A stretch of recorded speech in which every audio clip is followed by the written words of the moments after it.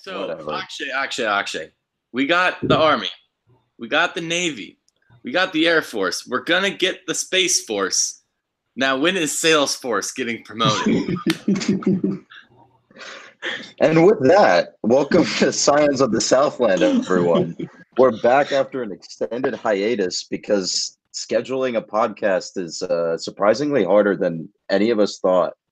As always, if you don't remember us, I am Akshay Shwaran.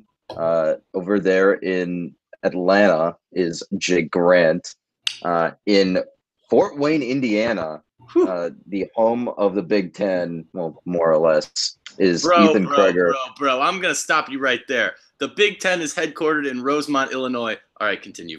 I was going to say, this is the home of the Fort Wayne Tin Caps, I'll have you know. Hey, IPFW, all right? They no, it's Purdue. PFW. No, they beat Indiana. It's not IPFW.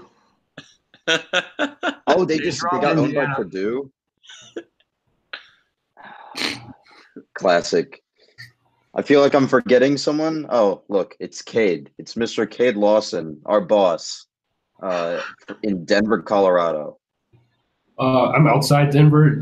I wouldn't expect you to know the difference since you're OTP trash anyway and can't distinguish, but I'm outside. Wow. Cade, I mean, you're more OTP than I am right now. So, what's your snack of choice right now? Wait, hang on. First of all, this guy's in San Francisco, and he thinks that I'm further away from Atlanta than he is. Okay, all right. Hey, my degree wasn't in geography. Okay. Clearly. What's my favorite? What? What are you currently snacking on right now? I see something in the background there. Shot. Oh, I'm drinking. Shots of honey. Yeah. All the cool kids are doing out here to get 420 or something. I don't know. Cade's high on life out there in Colorado. Man, I thought Golden, Colorado was famous for a different golden beverage, but that might just be my mind playing tricks on me. Someone's been watching too much of the Rockies. Ooh. I feel like they advertise on everything. Coors Light. Anyone? Yeah. It smells terrible. Just the plant smells awful. I think I went to that brewery as like a 13-year-old, just with my dad and my brother for funsies. Was it fun? I had a root beer. Wild. I think my dad had a sample of Coors at 10 a.m., as one does. It's 5 o'clock somewhere. I learned that in Europe. It's always 5 o'clock somewhere. Akshay studied abroad for a while this summer, and by studied abroad, I mean was an aimless drifter from city to city for a while, right? For 2 weeks. 2 weeks. Not that long. I didn't go protective. That's a while. No. Akshay, did you go to that American meat packer bar or whatever that you were telling us about? No, it's the American sports bar. It's the only American style sports bar in one of the cities that I went to. I never got the chance to go, and I was very upset because it's very well named. That's a shame. As someone who was somebody who tried to sample all the Five Guys he could in Europe, you really missed out. You went to a Five Guys in Paris because you couldn't handle the craving. You paid pretty like much $24 for a burger. That's worse than San Francisco prices. Yep. All right. Speaking of things that are completely overrated and overpriced, ACC Media Days are going on right now. Oof. So today was Wednesday the 17th. So today was the ACC Atlantics Day.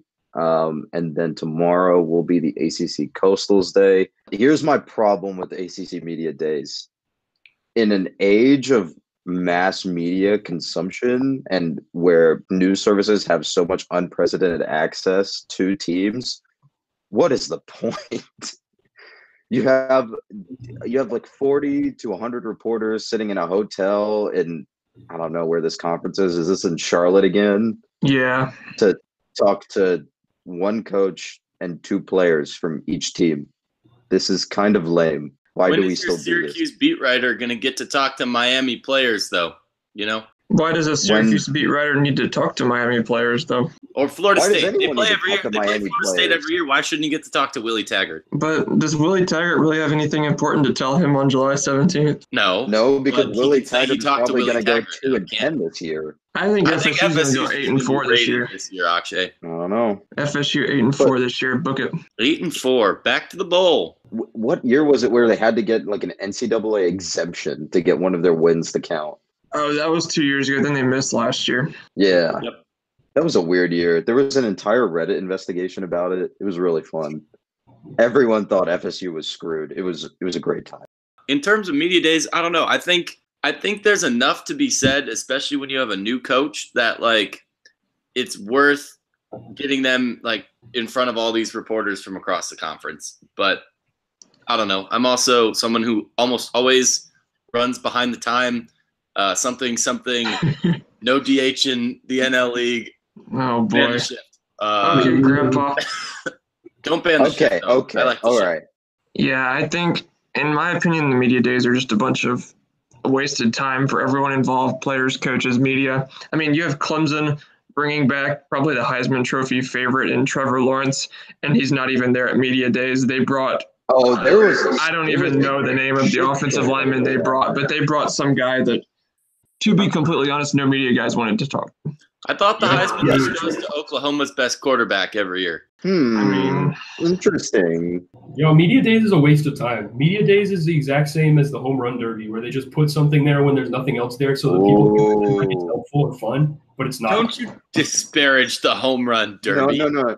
You had me until you started dissing the home run derby. Who cares about batting practice? There's a home run derby before every game ever. Evidently, a lot of people considering it sells out every year. Okay. I like the home run derby. Not convinced that Vlad Guerrero Jr. was one of the more deserving people to be showcased in front of the country based on his stats so far. But I think like you can go to batting practice before a game. I love it. It's great. I do it sometimes with my dad and my brother. It's great. But there's nowhere else that you can get the best bombers in baseball to just mash tanks into the bleachers. Like, I want everyone out there wearing hard hats, Except for batting practice, because that's what batting practice is too. But yeah, I don't give a crap about random, like, utility players taking batting practice. I just want to see the good guys. Do you hate the slam dunk contest? Yes, because they miss 90% of their points. They're trash. It's not fun to watch. Oh my gosh. There's I nothing. think Cade's the road grandpa. Just sit there in your wrongness in Colorado and be wrong. Okay. You know what's the best thing? The NBA skills competition. Because I love watching them throw basketballs through hoops like it's Chuck E. Cheese from 10 feet away for like 2 hours. That's the Cade most be fun like, part. give me the bunting contest. That would be more fun because at least bunting is like a They joke. do that. They do it in do Japan, that in don't the they? Japanese league, yeah. Korea. Either one. I saw a GIF of it. It looked kind of interesting because it was basically curling, but with a baseball. Did it really happen if Akshay didn't send a gif of it? It's basically curling, except that it's not what you're supposed to be doing in baseball, and curling is what you're supposed to be doing in curling. That's the only difference. Curling is a weird northern sport, okay? It has nothing to do with ACC media days whatsoever. Full circle, baby. Full circle. Freaking Northerners don't know what sports are good. I know. Northerners Hey, man, support at least my media town days. still has a hockey team. Yeah, but it's a crappy hockey team. Man, I can't fit all my rings on one hand. I had to get another finger. Okay, jerk. Oof. See what I did there? Rip Hurricanes. Another thing that will also rest in peace this football season, the new SEC officiating Twitter account. Now, for God help them. I have no idea why they decided to open this. This is one of the dumbest but yet potentially hilarious decisions that a sporting body has ever made. Opening a Twitter account about on-field video review decisions. Oh God, I can just imagine. Imagine the drunk, pissed off redneck fury that we're gonna see this fall.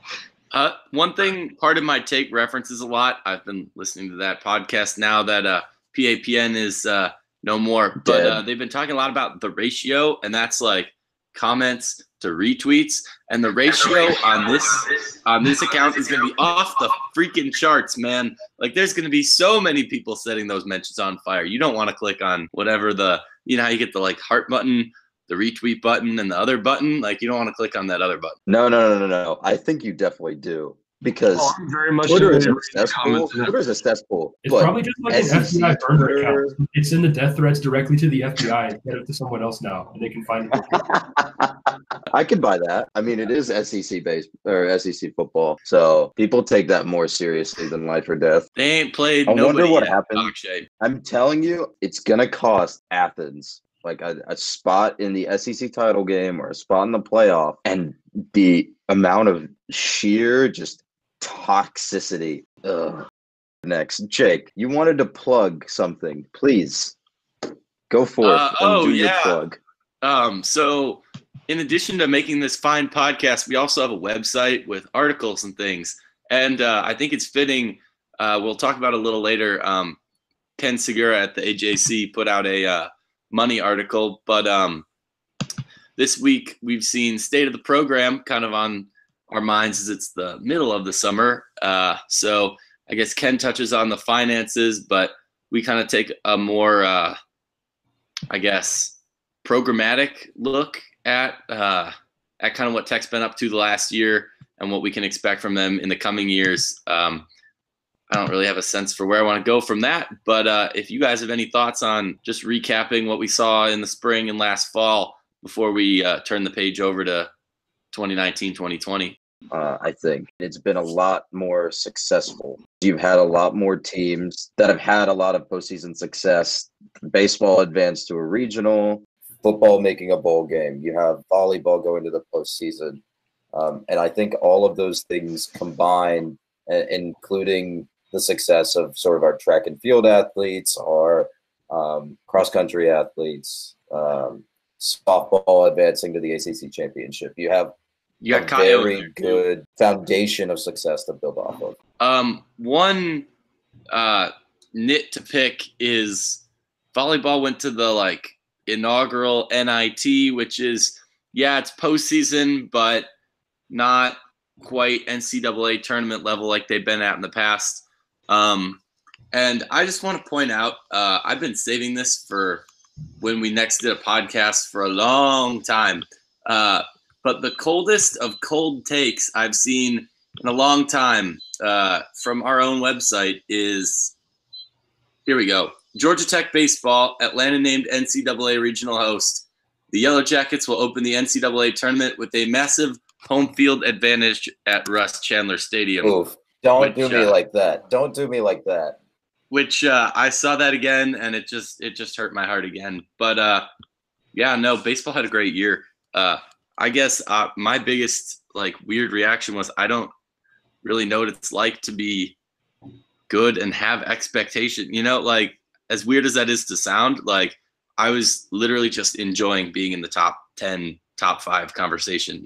I didn't have, I don't know. It wasn't really Omaha or bust, even though it probably should have felt like that. I mean, Georgia Tech has a historic success of being a good baseball program, but when you're talking about a program that hasn't really seen that upper tier of its sport in a while, you sort of are just happy to be one of the guys. You're happy to be in consideration, but that next year is when you start to say, this is where we should be. I think this is where we were meant to be.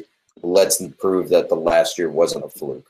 Yeah, and in my mind, this year was Omaha or bust with the past failures that Danny Hall and his staff have had in the tournament of hosting regionals and coming up short.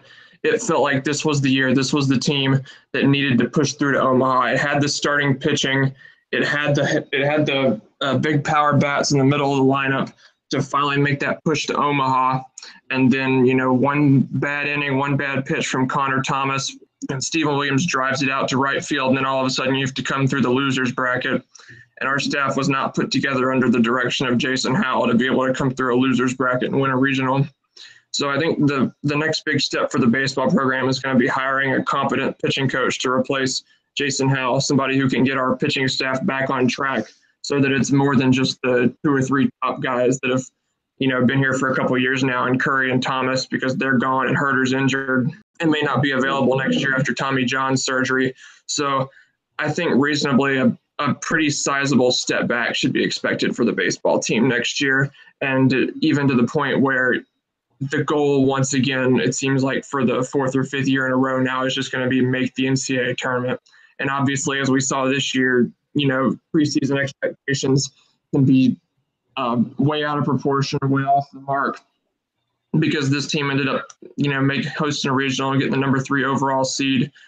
But I just don't see next year's team being able to replicate that. And I think that's kind of across all of our revenue sports, except maybe for basketball. I think football's due for a step back, at least in year one under Collins, and basketball is kind of in the other situation where it's now or bust for Coach Pastor and his staff. Yeah, I think we're going to touch on BJ Elder and basketball in a little bit, but I don't know. Like, it's weird to see the rug kind of get pulled out from baseball all of a sudden. And I'm not saying that's a guarantee, but like, I don't know, kind of like I said, like I wasn't expecting Omaha, but maybe I should have, especially like I know before the season, Andy Archer was out, but with Connor Thomas being essentially our only remaining functioning weekend starter by the end of the season, like that, there's not much that you can't invent starting pitchers in the middle of the season, and like that's just the injury bug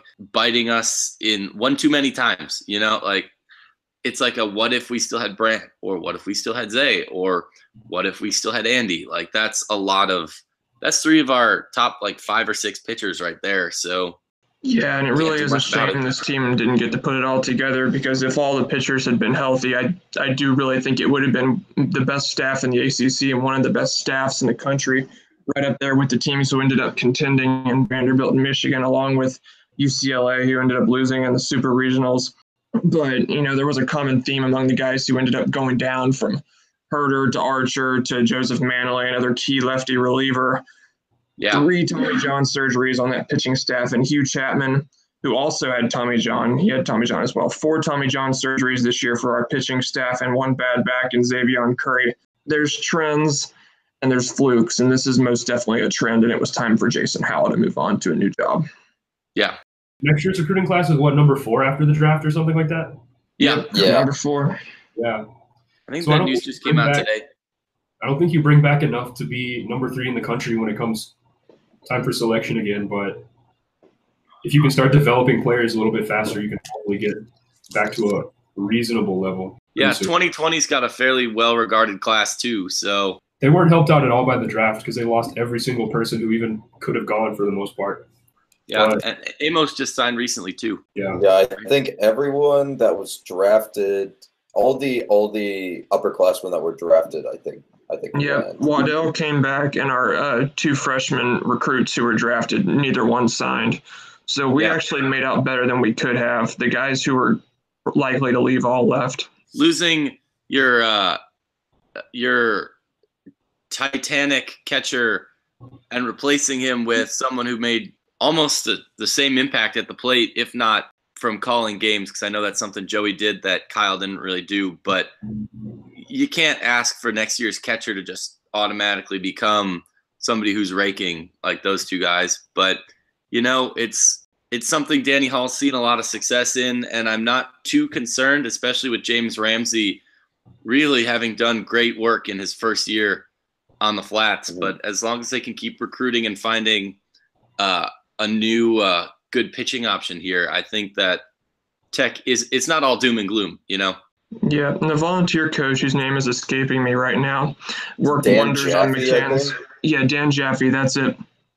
He worked wonders on McCann's defensive side of playing catcher. He's a former catcher himself, and you could see him out before every game throwing balls in the dirt for McCann to block. And I think he's probably a big reason that McCann improved so much on defense from 2018 over to 2019. And I feel really good about him working with our several new freshman catchers, along with the guys coming back in Turley and Taylor, to be able to put someone out there next year who is at the very least a good defensive catcher if the bat might be a little slower to come along. Yeah. Akshay, I don't know if you have any more notes about baseball stuff, but I did want to touch on non-rev really quick before we get into the rest of the show. But as always, there's good and bad. I've done the spring sport recaps so far for the summer. Men's track and women's track, they lose. All three of the NCAA qualifiers are gone. That's a bit rough. That's a lot to replace from teams that didn't have a ton of notability outside their star power to begin with. So that remains to be seen. Track, honestly, is one of the hardest sports to predict because you never really know who's coming in. And then I've also done both the tennis teams, which Ethan can definitely speak about too, and softball. Before we get to tennis, softball, they're a 3 true outcomes team. Looking at the numbers, they walked a ton, which means they got on base a lot. They hit for power really, really well. They had one of the best slugging percentages in the country too, and they struck out a lot. So 3 true outcomes there. Need to work on contact hitting, but maybe the walk, home run life works for them. But what's really got to come along a long, long way if they expect to make the postseason next year is they need pitching. It plainly put wasn't too great. Fielding was better than I expected, but yeah, no, they are hitting great at the plate. Now they just need to get some pitching in the building too. The pitching always bit them in the ass. Like Morgan Bruce held the fort down most of the time, but there was always an inning or two or a game or two where she was off and then loaded the bases and then had to get herself out of a jam. It was very Craig Kimbrell-esque from his Braves days. Did either of you go to the Pitt Georgia Tech game? Yeah. The one where they went up 9-0 and then we wound up winning 17-9. I remember that game specifically because I forget who started it, but Bruce had to come in and clean up the mess because Morgan Bruce is our primary starter at this point. And then I think we had to pull Bruce out because Mesta wasn't clean. The next person sort of brought us to the end of that inning, that first inning. And I think we ended up winning that game because we did. We swept Pittsburgh, which was good because they only won like 8 games all year. But the point I was trying to make is that last Pittsburgh game is emblematic of the season in that the pitching imploded, but the bats bailed us out, and there just weren't enough games where the bats could bail us out for us to be playing into May or June. So it's lots of inconsistency on the mound for softball. It's sort of a similar story to baseball, but it's less injury than just inconsistency. To end it on a good note, so at the risk of rambling, the hitting for power is tremendous. The young players they're trying to get in the mix look really good. I'm not concerned about their lineup too much other than just hit for contact more. But yeah. And then as far as tennis, women's tennis, they'll be about the same as last year, I think. I don't see any jarring trends in either direction. They've got Kenya Jones back another year, which is great. She'll be good leadership again. But men's tennis, I don't know, man. They're playing with some fire here. Yeah, it was real nice to pull Marcus McDaniel out of California for this coming year. He's a blue chip, number 4 overall recruit in the country. He should have an immediate impact, along with a couple of the other guys. Nick McKinney should come in and play right away. Brandon, his brother's Nick. Brandon should come in right away and play top 6 as well. And then Andres Martin might also crack the starting lineup as a freshman. He went out to London last week or the week before and qualified for Junior Wimbledon, which was really nice to see that we were able to get guys now who are good enough to play in the junior slams. That's where the teams like Wake Forest, North Carolina, Texas, the defending national champions, that's where they do their recruiting is at the junior slam. So it's nice to see us get guys now who are good enough to compete at junior slams and win matches against the best junior kids in the world. Yeah. And then we're not building from nothing either. Freshman class last year was decently solid. And I like that we have a bar back to kind of have some experience on top of that. So yeah, if Thorne can develop guys, we should be in position to host a regional by next year at least. Yeah, totally agree. So spring sports, mixed bag, but liking what we're seeing from men's tennis for sure. And then as far as spring and winter, women's basketball is a big question mark. We're not getting into that. I don't even want to get started. We're not getting into that mess. That's honestly something that I'm just playing by ear. Wait until I see him in action to finally make a judgment call on that. But swimming and diving, we lose Iris Wang from the women's team.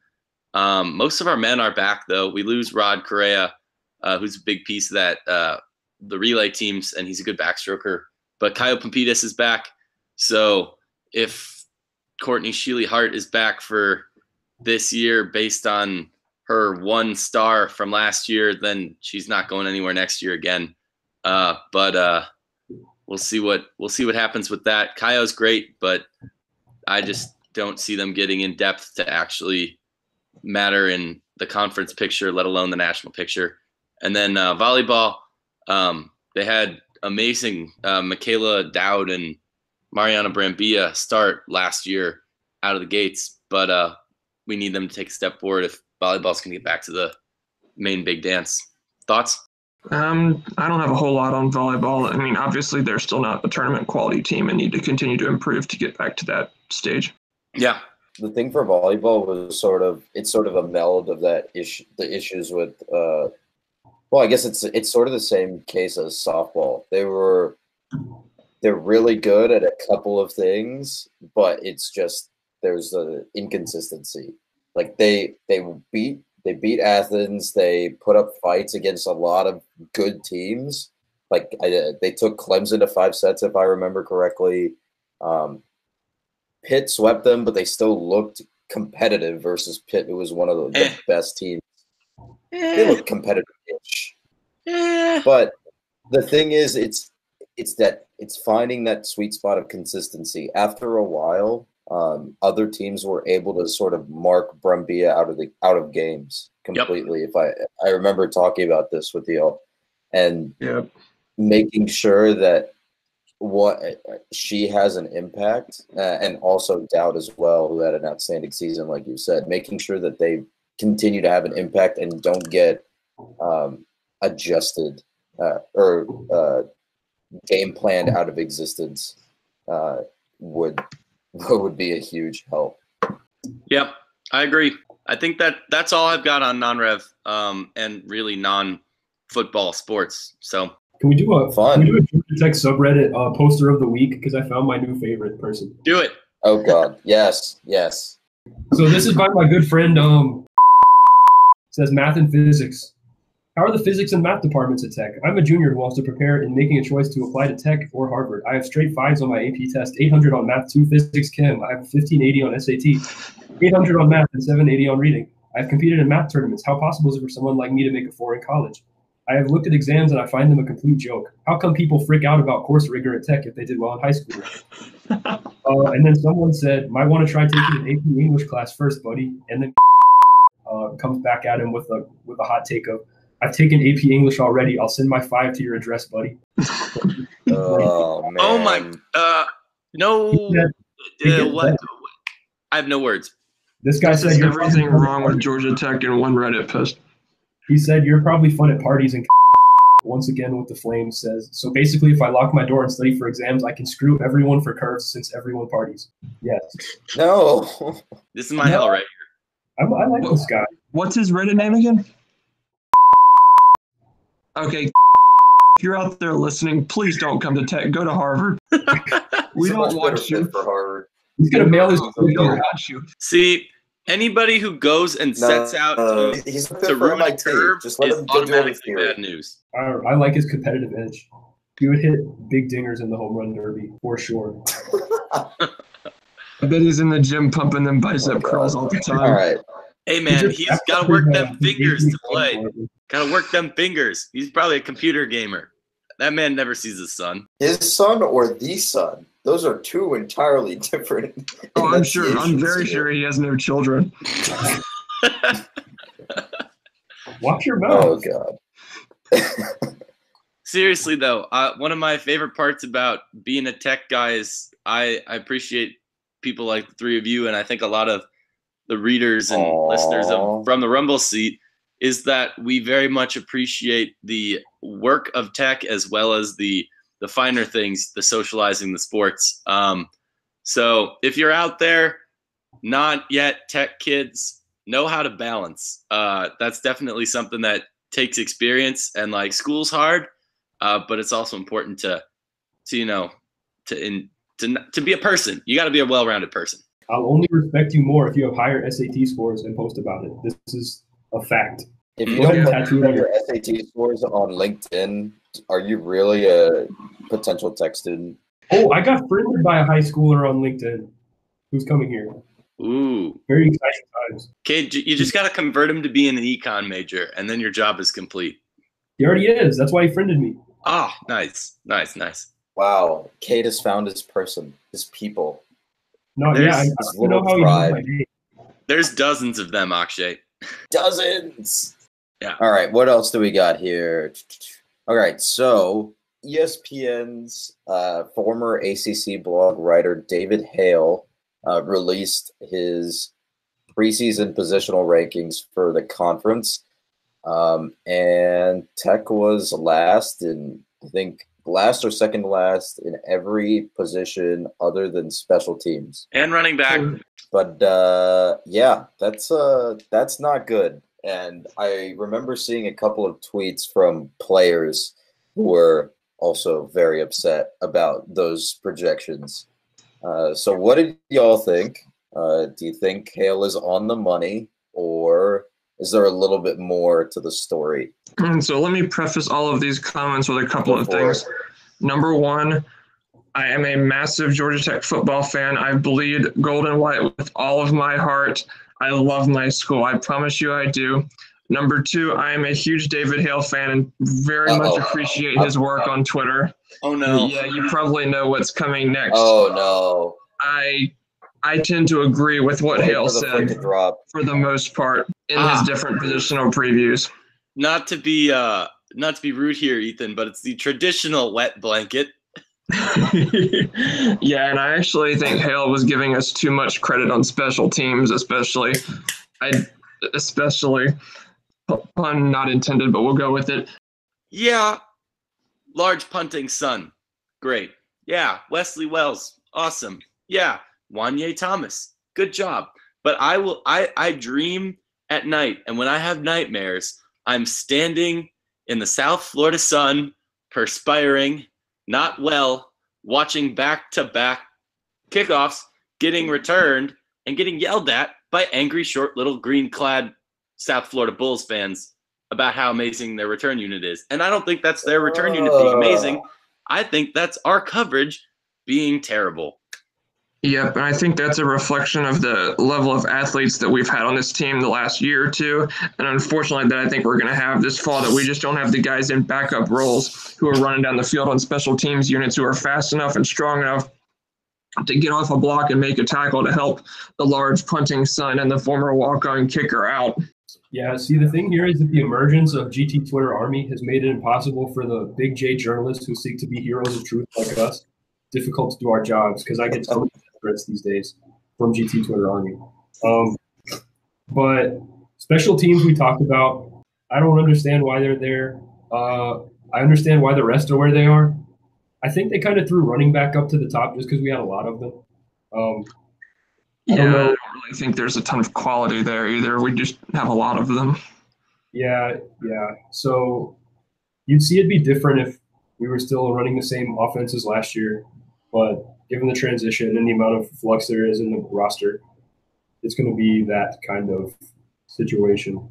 Yeah, I think the GT Twitter Army and the new energy that Coach Collins has given our team and our fan base has kind of diluted our expectations for this fall, because the truth of the matter is that our roster just doesn't have a lot of talent. It's not fit to play either scheme that it's going to be playing this fall.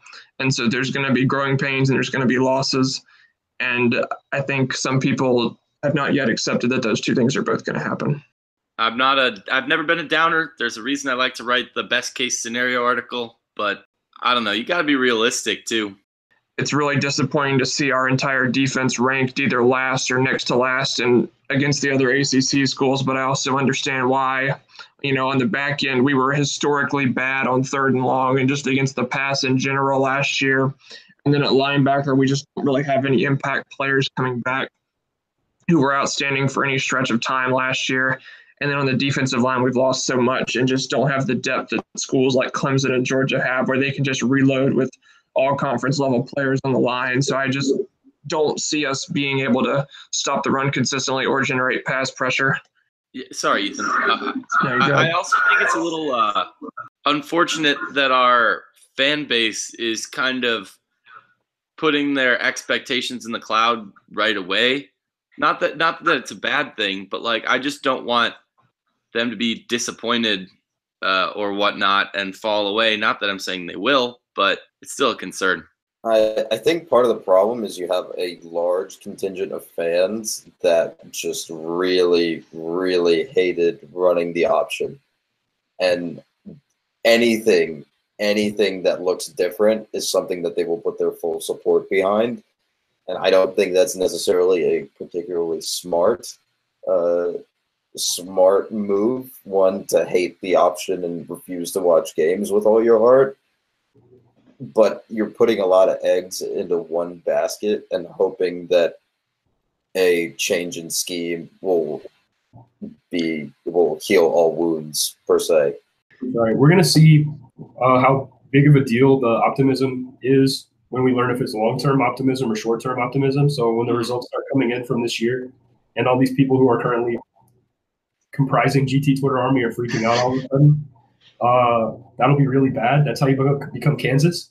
But if it's the results, don't you put that evil on us, Ricky Bobby. But if Kansas has a winning basketball team, would that be that bad? I would love to have their basketball program. But if it's long-term optimism and they're still feeling good, even when it's not looking good, then you're still going to see fan support and still going to see a strong future for a rebuild. Yeah. I'm not convinced yet that our OC is a mastermind schemer yet either. So that's kind of that's been where I find most of my reticence. Like I get what we're losing and I get the personnel kind of stuff, but I just don't have a good sense for how this specific implementation of this honestly pretty vague sounding scheme is going to get applied to our offense attack. Yeah, and hey, what part of a pro-style spread offense doesn't sound incredibly buzzwordy? From what I can glean, it seems like Pat Nodd's very good at molding his scheme around what he has, but my reservation lies with how creative we're going to be on offense. Mm-hmm. Which kind of ties back to the fact that it's going to be a rough year for the anti-option crowd when they realize that so much of our offense is either going to be read option out of the gun, speed option out of the gun, or screen passes, which are more or less just tosses to the A-backs. It's going to be just our old offense in a different format. I think some people may not understand that what we were running wasn't really all that different from what the modern day spread offense is. But it's not out of the two-back set. That's all that matters. That is all that matters to them. If we come out running a wishbone play, first play of the game against Clemson, I love it just for the memes. And I feel like if I say that enough times, it'll happen. But you're honestly right in that so much of, and there was a great project on SBN about this a couple months ago, like the history of the option. But so much of what we consider pro-style football is schemes that really aren't that new. I don't want to say cutting edge because obviously they're changed, but it's coming from somewhere. Like the Ravens have Paul Johnson in their coach's room to coach up Lamar Jackson to implement option features to their offense because that's the latest and greatest thing. Paul Johnson is what a significant, non-ignorable chunk of our fan base derided as like outmoded and outdated and a high school offense. The Ravens are not a high school football team.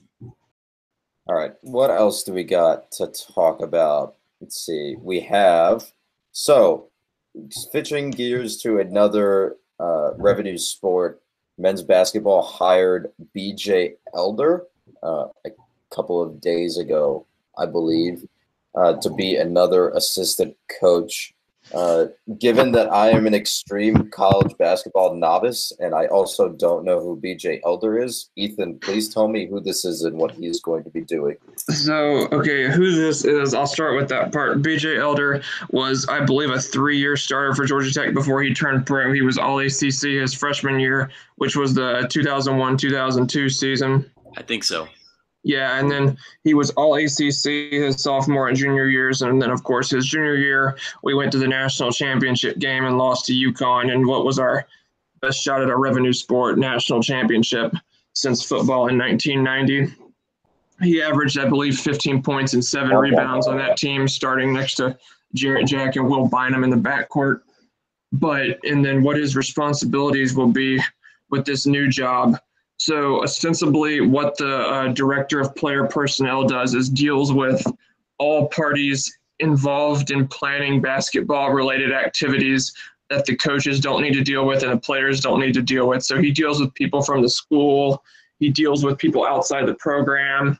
He deals with getting the players things like gear, food, other necessities they have. And he also kind of hangs out near the court area during practice and can give, one-on-one advice and a little bit of coaching on the side, which is why it's nice to have a guy who's played basketball and even has Georgia Tech connections there as the director of player personnel. But his connections to local AAU programs are the real reason I think he was probably put there. And even if he can't go out on the road and recruit, when they bring in recruits for official visits, having a guy like that with, Final Four experience is a good guy to have. Who's he replacing?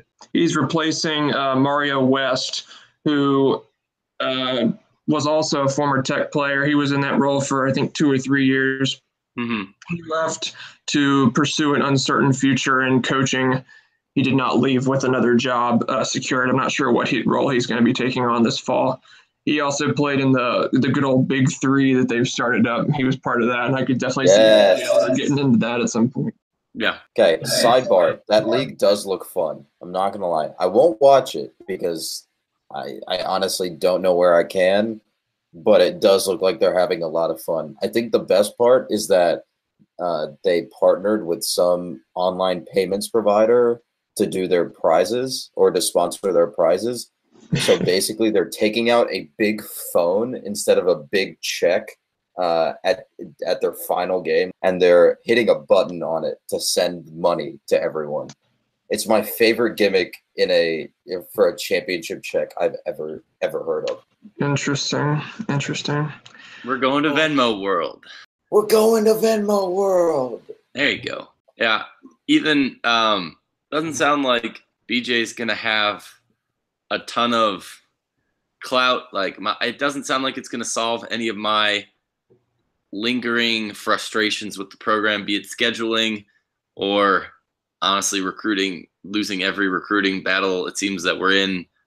And, it just doesn't seem like, at least immediately, I get that it's a good hire and it seems like a good fit, but it doesn't seem like it's one of those program changing directions, No, no matter how much or how good your DPP is, at the end of the day, he's not even an official member of the coaching staff. And you get one head coach and 3 assistants. And Julian Schwartz had this role before getting bumped up to a full-time assistant, and it is a stepping stone to a full-time assistant's job.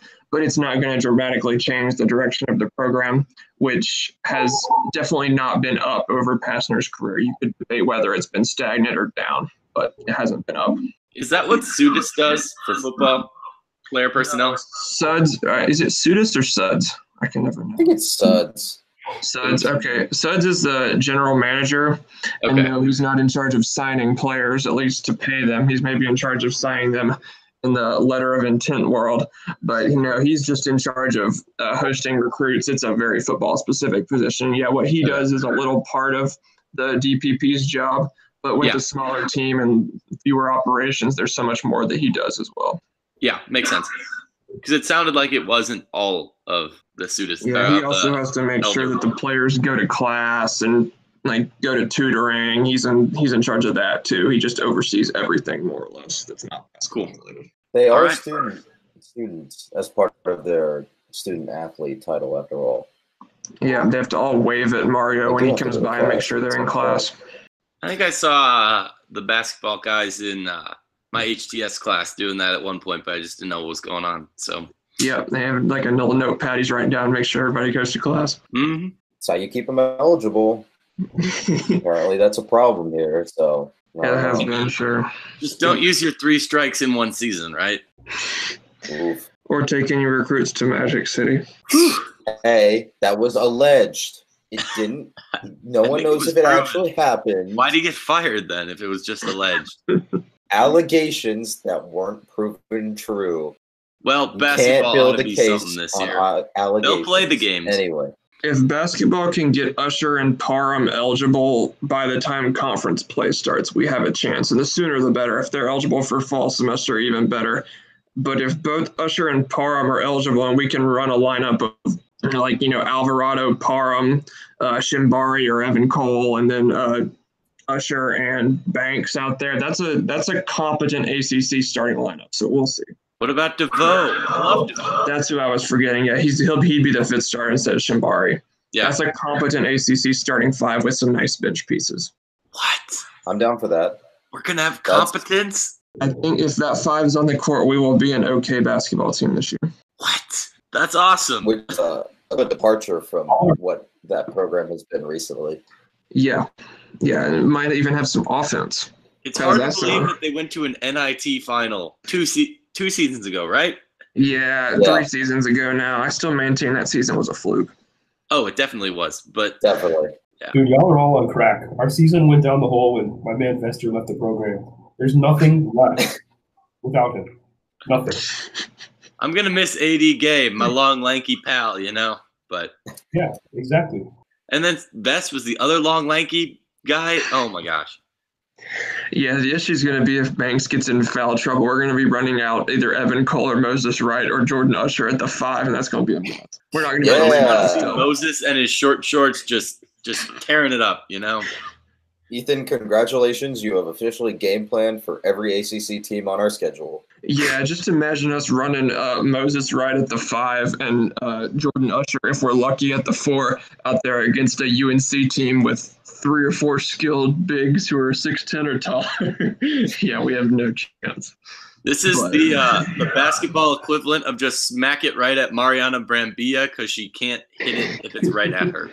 Yeah, we're going to get bullied when ACC play rolls around, but we'll be able to shoot, hopefully. Maybe. Yeah. That was hard to come by last year. But in the meantime, what the heck are we going to watch? Because football doesn't start for another month. Oh, that was a bad transition. You should. Better than one of pretty yours. good transition for that. It was natural. It flowed. Boo. I do the transitions around here. Anyway, what is everyone watching over the next 2 weeks before we get our previews started? Well, I am now an Atlanta transplant. I'm no longer in Atlanta, but I will be watching the BB&T Atlanta Open ATP Tour tennis event live from Atlantic Station, just north of Georgia Tech's campus next week. Wow. Jesus, did you have that one typed out and prepared? I did not, but I still have never been to a BB&T Atlanta Open, which I'm very sad about. Hopefully next summer is the year. Ah. I think Nice. John is That here takes it tournament is again, pretty in fun. case you're wondering. That The tournament is pretty ex-Georgia fun. Bulldog. Oh, wait, no. Ew. Not interested anymore.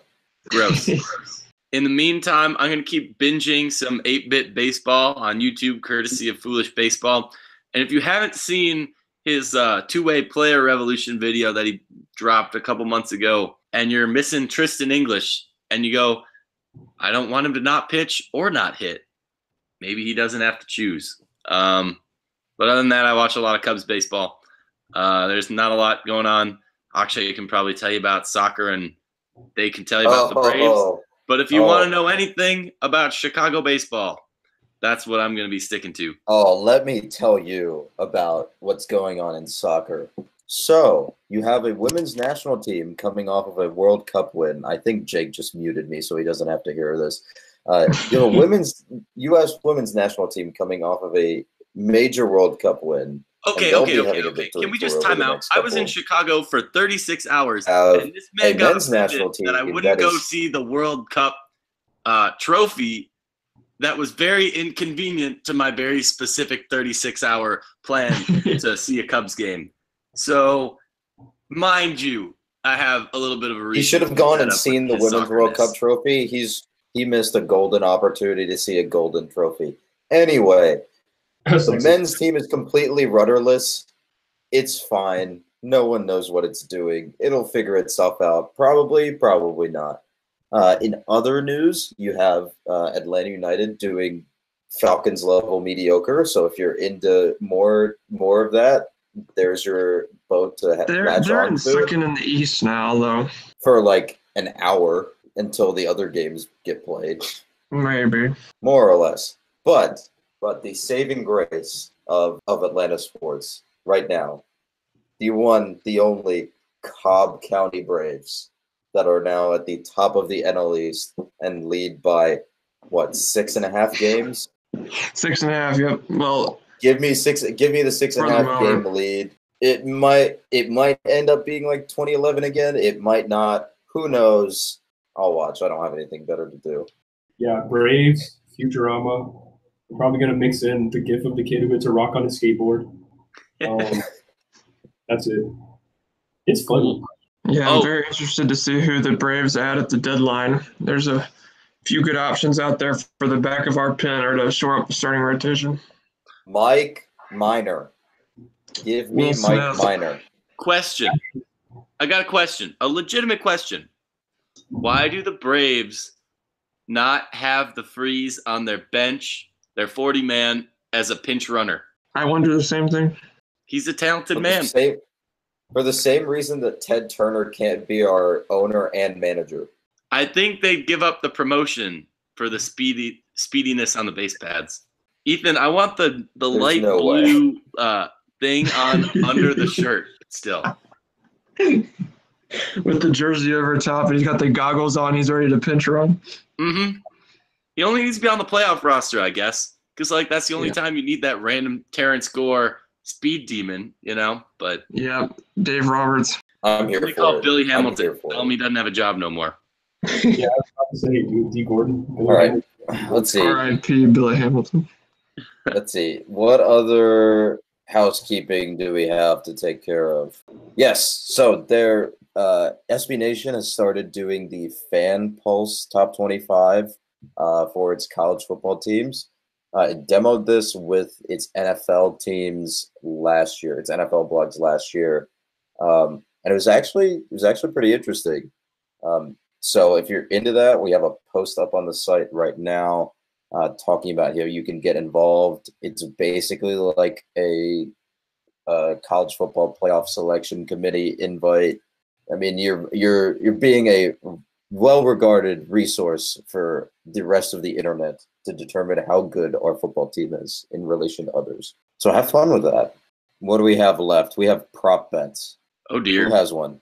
Over under number of snobby British people who think that the British Open is the only true golf tournament this weekend. I don't care what the number is. Give me the over. Oh, over. Yeah. So far over. Oh, my God. The Open is great, but also I only watch golf when Tiger is back. So I haven't watched golf. Golf is supposed to be played on courses with trees and not bunkers that look like holes in the ground that were dug by men. Over, under, Braves playoff series wins. Georgia, or no, number, it's like a Saban or. Braves playoff series wins or Georgia Tech football wins this year. Like, you mean total, like each individual series or just like playoff game wins? Take your pick. I was thinking total series, but then I realized there's only 3 series. So, well, if you're going by series, give me Georgia Tech. But if you're going by number of wins, number of playoff wins, I'd take the Braves. No, I'll take Georgia Tech on both. I have no faith in any Atlanta team in the postseason. I'm too broken at this point. I think the Braves get the NLCS and lose the Dodgers.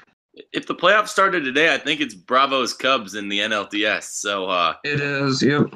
We totally haven't blown that series 2 seasons in a row, including a 9-run meltdown in Wrigley. We've been like 5-1 against them this year. Yeah, I think we're 5-2 against the Cubs this year. This year, I think. Or no, I would much rather see the Cubs than the Brewers in a potential divisional series. I would rather see the Braves than the Phillies. But actually, no, I'd rather see the Phillies. Yeah, I was going to say you would be alone in that, I think. But, hey, man, whatever gets the Cubs to my doorstep, I'm a fan of. I'm going to stop you right there. Thank you, everyone, for listening. We'll probably be on your podcatchers again soon. Have a great next 2 weeks, and we will see you later. Peace.